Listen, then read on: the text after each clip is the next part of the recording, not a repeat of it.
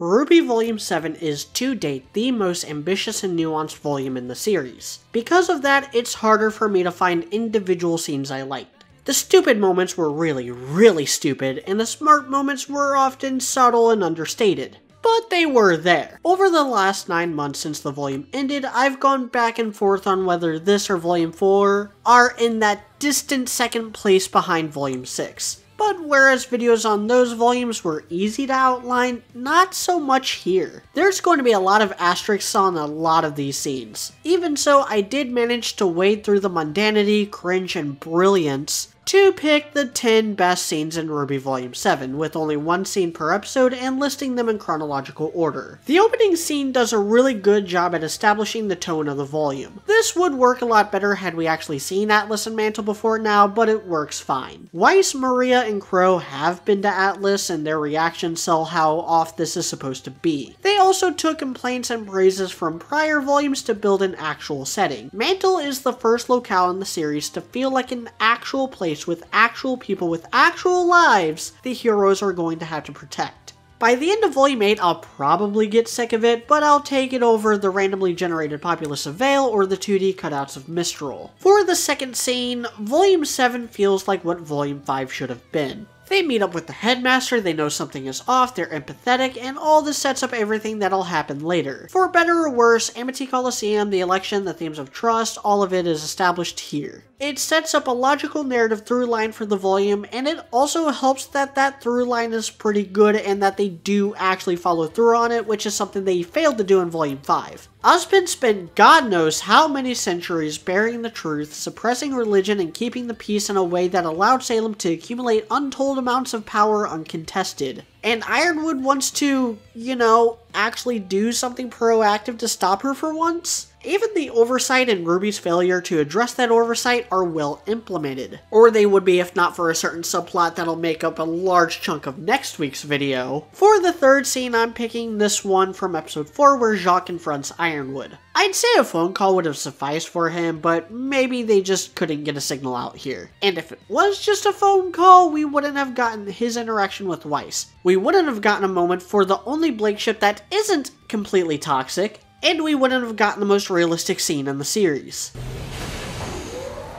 For the fourth scene, even though the election allegory is really dumb when viewed as an allegory, the actual intensity of the scene is nothing to mock. It's actually nail-biting, just waiting for things to go wrong. You're wondering if Watts is going to get away with it, it complements the Renora scene nicely, and then the lights go off and Tyrion starts slaughtering people to make Ironwood look bad. If not for the bit with Fiona, which honestly might make my worst list next week, then this would rank among my favorite scenes in the entire series. For the fifth scene, I'm picking this one in Ironwood's office. Tensions are high, Ironwood is weighing his options, which gives RWBY more reasons to fear his reaction to the truth. It's just a really tense situation with no real right answers, and a lot of things they can do to mess everything up. They're all putting considerable amounts of trust in each other, even if RWBY is still hiding things from Ironwood. And while he doesn't go full dictator yet, the possibility is there, and only being held back because of how much trust RWBY and her friends are putting in him. A trust Yang and Blake later betray for just asinine reasons. The sixth scene follows up on that. RWBY and Oscar finally agree to put the rest of their trust in Ironwood. He's nearly at a breaking point and needs to know that at this point RWBY and Oscar still trust him and are rewarding that trust. And while I'm on that subject, I actually love how Salem's immortality isn't really a factor in what ruins that trust. Why would it? They had their reasons to keep it a secret. Ironwood knows exactly what all this must look like to them. You can even make the argument that when things fall apart, it's because Ironwood doesn't trust RWBY's ability to save Mantle. And the reason he doesn't trust her abilities is because it was members of her team that leaked information to Robin, which could have ruined everything. It's a clever bit of writing and one that makes Ironwood the uncontested MVP of the volume. For the seventh scene, I want to highlight Tyrion and Watts' dynamic. Sadistic killer and stoic scientist is honestly a good combination I wish would pop up in more anime. They just have so much respect and admiration for each other's skill sets. I have way more reason to buy their camaraderie than half of the main cast. For the 8th scene, it's Watts versus Ironwood. You all knew this was coming. I've probably gushed about this scene more times and for longer periods of time than any other fight scene in the series. It's right up there with RWBY vs. Torchwick from Volume 3, lots of cool shots, tons of pathos, great aesthetics, a decent song, a perfect matchup of personalities. It's one of the few fights that they actually cared to fully map out, and it shows. This scene is so good that not even the stupid as hell reveal of Ironwood's semblance can bring it down. The 9th scene on this list is Clover's death. Yes, it's a very well animated fight scene with some fun back and forth. It's very striking and pretty and makes for a good wallpaper. All of that would have easily cemented it onto this list. Given what else was in that episode, I'll take what I can get. But maybe I'm just a horrible person, but the backlash against this scene gives me life. It is absolutely hilarious how many people just assumed Clover and Crow were gay for each other because they talked like 3 times. It's hilarious that these people will still say that there's nothing indicating romance between Blake and Sun. It's hilarious that these people projected their own relationships onto fictional characters whose sexuality was never even hinted. It's hilarious that they tried counting this as an example of burying your gays. And it's hilarious because the story for the entire volume is so much better and so much more impactful with this death than it would be without it. And while the final scene on this list can't hold a candle to most of the other scenes on this list, it still hits a bit different. Cinder is not a well-written villain. She's a second-rate Kylo Ren who himself is a second-rate Shigaraki, but I really like watching her fight. She's way more primal and powerful than anyone else we've seen in action. And by God, Jessica Negri actually became a good voice actor for a bit.